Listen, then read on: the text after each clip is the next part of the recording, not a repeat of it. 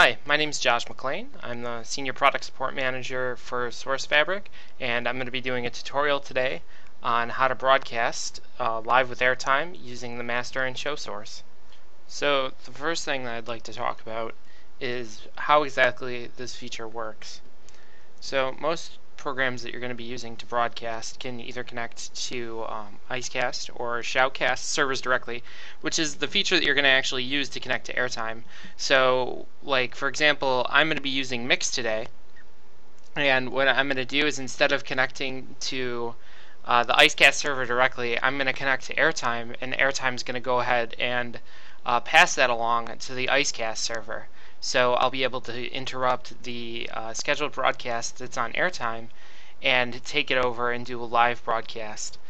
In this case using Mix, but you can use a variety of other tools. I'm going to talk about a couple of those at the end of this, but the first thing we're going to talk about is the master source. So the master source will always override any broadcast that's going on. So you can use these credentials to interrupt your broadcast at any time.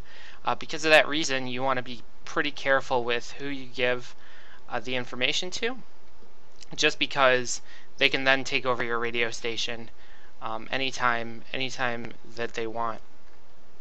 So the first thing you got to do is you have to go into System and Streams, which is where I am right now. And there you're going to find your master source connection URL. So it's going to be, there's actually more past this at .pro, so you have to, in this case, triple click it. I'm using Windows, but whatever you need to do to get the entire thing highlighted, because there is text beyond this end part here on the .pro. And as I said, in this case, we're going to be using Mix today. So I'm going to go ahead and bring up Mix, and then we're going to go into Options and Preferences.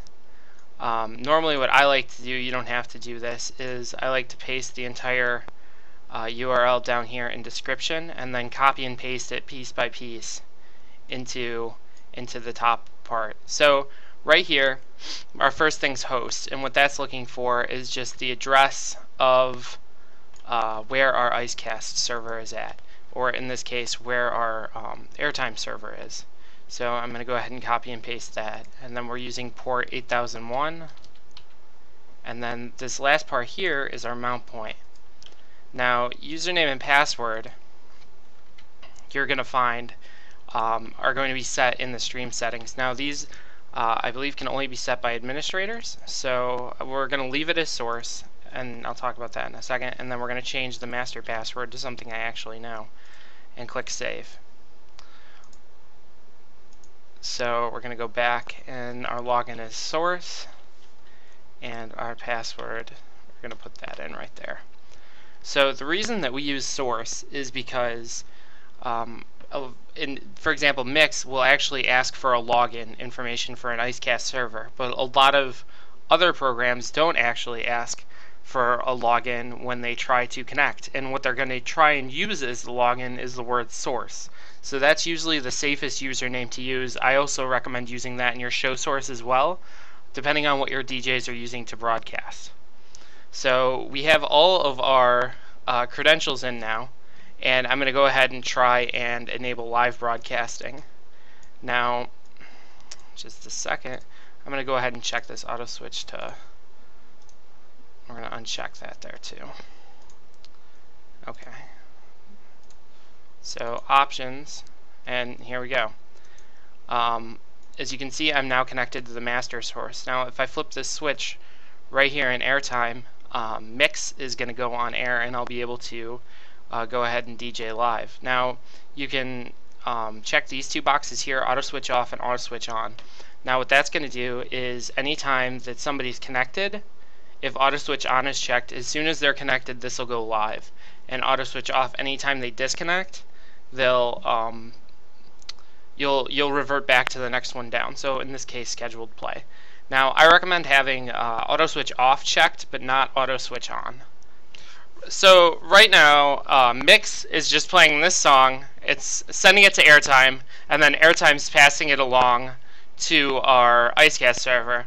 I'm going to go ahead and pause this and then disconnect the master source here, and then we're going to go ahead and go off air. But you can still see that this is actually it's still connected. So if we wanted to, we could switch back on. Now it's switching back over to scheduled play right now. Now, one of the other things is if you notice something's connected and you don't think it should be, or you wanna make room so you can connect, like somebody forgot to disconnect after they got done broadcasting, you can click this X right here, and it's going to go ahead and boot the person off of this connection. So now I have been disconnected from Mix. Mix doesn't know that yet, but we'll just go ahead and disable. There you go. Just successfully disconnected. So now there's nothing connected to the master source, and it'll go back to scheduled play. So that's how you're going to go ahead and connect to the master source. I'm going to go over just a quick overview of that right now. So you're going to go ahead and take the master source connection URL from there, and then break it down into these live broadcast settings of whichever piece of software that you're using. Now you have to paste the whole thing out. This last part right here is the mount point, this guy's the port, and this is the address. So you're gonna and then find your master username and master password, and that's what you're gonna use for login and password. Now the next thing I'm going to talk about is the show source, which is a little bit more complicated than the master source. Not much though. So the difference here is that the show source is actually only active for connection when you enable it on the show. So for example, right now, let's go to the calendar. Alright, so today's the 10th, and this is the show we're currently on. I can't edit it because it's currently on air, so I'll just have to show you how to set it up on this next show that starts in a few hours. So I'll go ahead and click here, and I will click Edit Show. You want to go down to Live Stream Input and use Custom Authentication. You can see I set something up for that earlier just to make sure it was working. So you're going to want to use the Custom Authentication is what I would recommend. Now the Airtime authentication just uses their username and their password for Airtime, but if they're using something that doesn't allow them a username field, they won't be able to connect. So what I would do is I would always use the username source, and then each DJ I would give a custom password to. So we're going to go ahead and put that in and click Update Show. Now later on, if you have those login credentials between these times, you'll be able to connect and broadcast live. Now you don't have the same sort of access the master source does, in that it's only going to be active during those times, and I'll show you that in a second. So the place where you find the connection information is the same spot you find the master source one, except it's just right under it in the show source connection URL. So go ahead and copy that, and we'll go to the same place in Mix. Now you'll notice the only thing that actually changes right here is the mount point. So we'll go ahead and change that. Now I have the settings set the same, so we're going to go ahead and click Enable Live Broadcasting, and this isn't going to work. Yeah, see, it's going to give me a username and password error. So the reason that didn't work is because that show currently isn't on.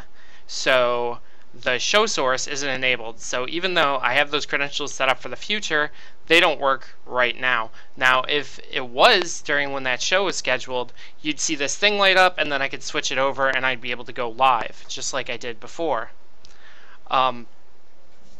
So that's how you use the master and show source to do live shows with Airtime. And I guess in this case Airtime Pro, because this is how the source and master connection URLs look for us when we do that. Now I said that I was going to talk a little bit about a couple different pieces of software that you can use.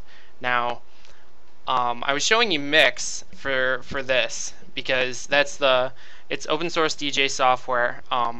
It's what I use to test if our live stuff's working or not, and it's really good.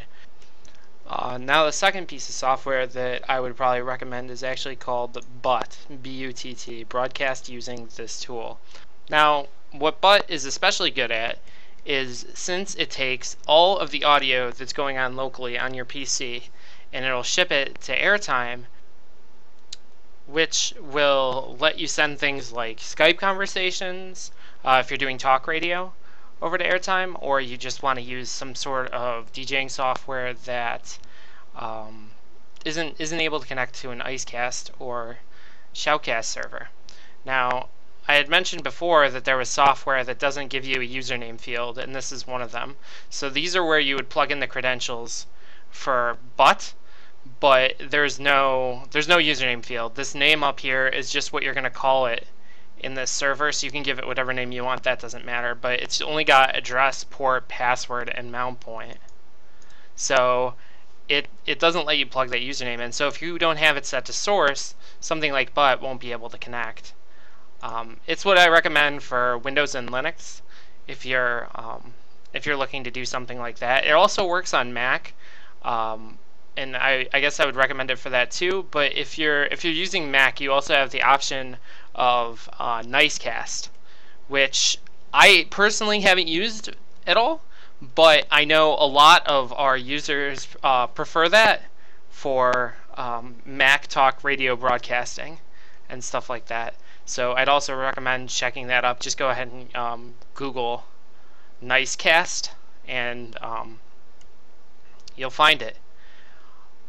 Now that's all I really have for you right now. As I said, my name is Josh McLean. Feel free to contact me. My email is right there, and I'd be more than happy to point you in the right direction, whether it's forums or just answering a quick question if you have any questions about getting this working. Thank you very much.